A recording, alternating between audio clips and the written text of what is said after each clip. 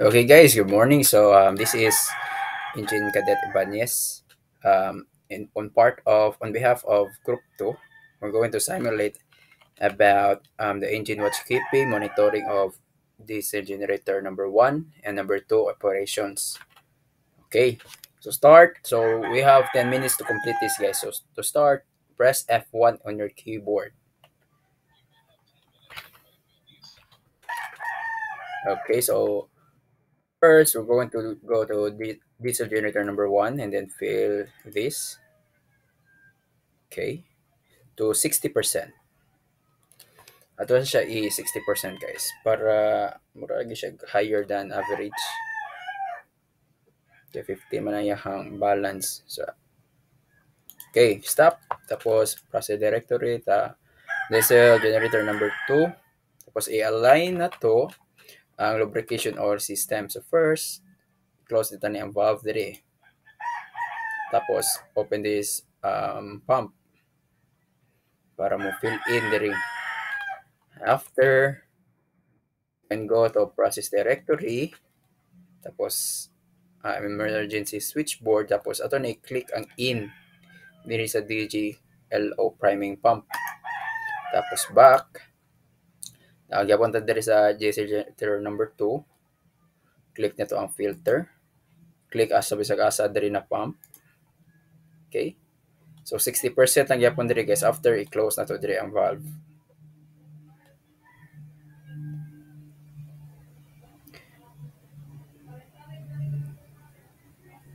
Okay, 60 na. Close. Na-align na to ang lubrication or system. After that, start air system ta. Asa man ta na makitaan. There is a process directory tapos start air system. So, ito yung i-click diri. Click. Okay na. Pwede na ito i-local on. After ma-on siya, masiga, i-remote na to balik. Tapos balik ta dito. Press back para mabalik na diretso this na generator number 2. After sa start air system, seawater system na sa ta guys. So process directory number 1, 01, water, seawater. Tapos dari na part kasi yung under sa 76. Kanina valve dari. After clicking, pwede na ito i-click ang back. After sa seawater, fuel oil system. Sa kanang fuel oil system guys, i-click na niyo sa ka-filter. Tapos kilid na niyo pump. Tapos dire sa number 5. Oh wait. Balik. Dire sa number 11. Pwede na ito i-on ang fuel water emotional control. Tapos acknowledge ang alarm. So ato ta sa DC number 1. F12 para ma-silence. Mukalit lang ganun siya. Gingani guys. Ganina kanang close man ni. Karon na open na. Ito na i-click.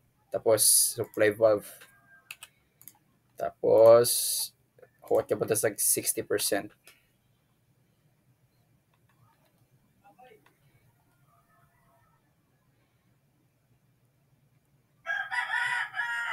Ito na to. So earlier guys, fuel oil system ta. Humana ta sa fuel oil. Tapos atong i-on ang preheater sa DG number 2. On niya.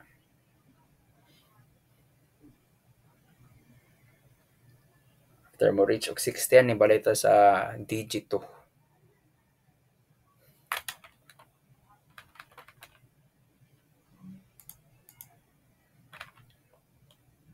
Okay, 16 na. Balik ta sa digit 2.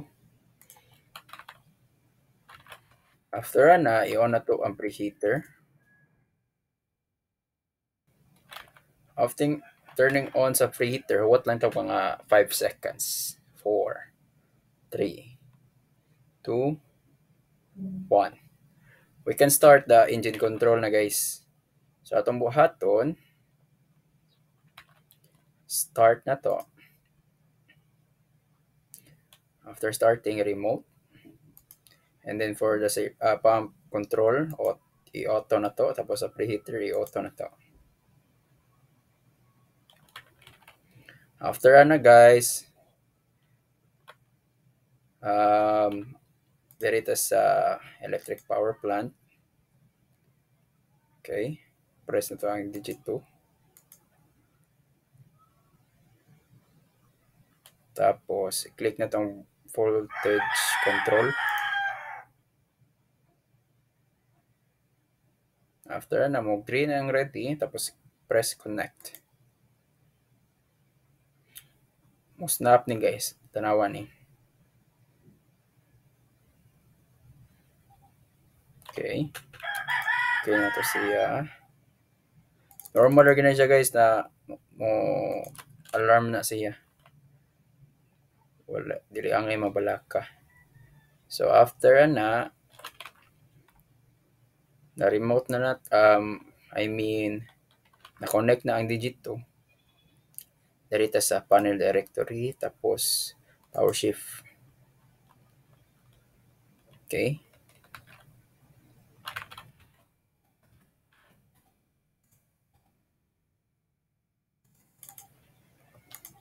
Alarm ra na siya guys. So pwede karon sa there is a power shift control. Press lang nato ang prior to sa this cell generator number 2. After ana, check lang nato mga parameters. Tapos and simulation tapos ako iingon pila ang grade ani na simulation. So this is number 1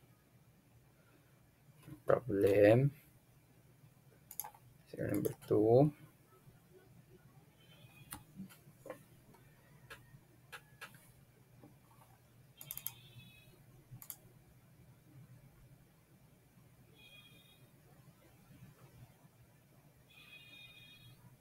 Pwede rin nyo i-click na ito guys. Para dili na siya mo hide rin yung filter. Tanaw na to kung mo lower ba.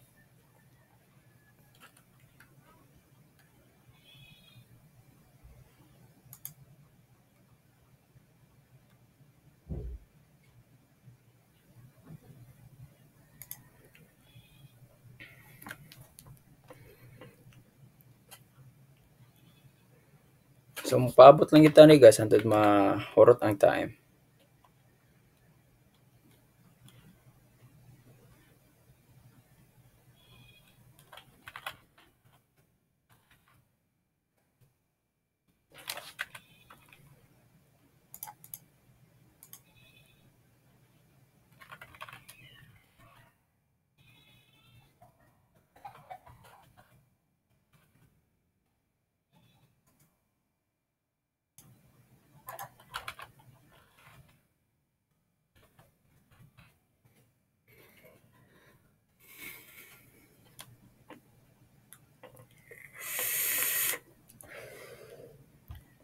Once again guys, this is group 2. So earlier nag-practice mi sa akong kagrupo tapos nag-break lang sa mi kadayo tapos ako nag-simulate ani karon sa recording. Hopefully na naka-follow ra tanan. So this is again engine watchkeeping for the monitoring of diesel generator number 1 and diesel generator number 2 operations. Okay.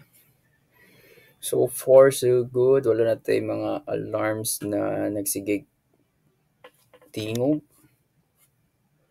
Hopefully smooth lang ni.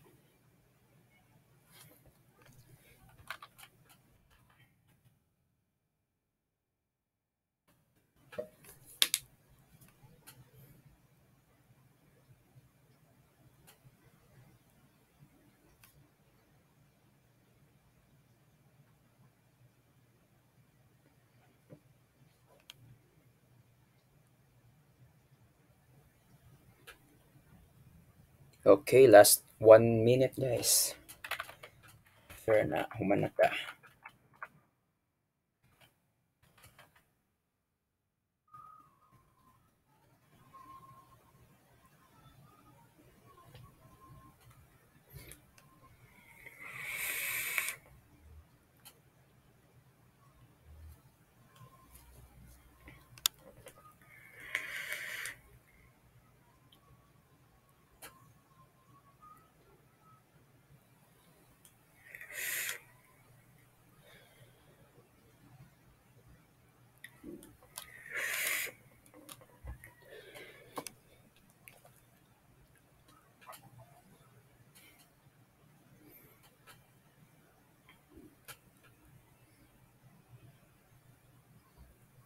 Okay, 5 seconds para ma-finish na to guys.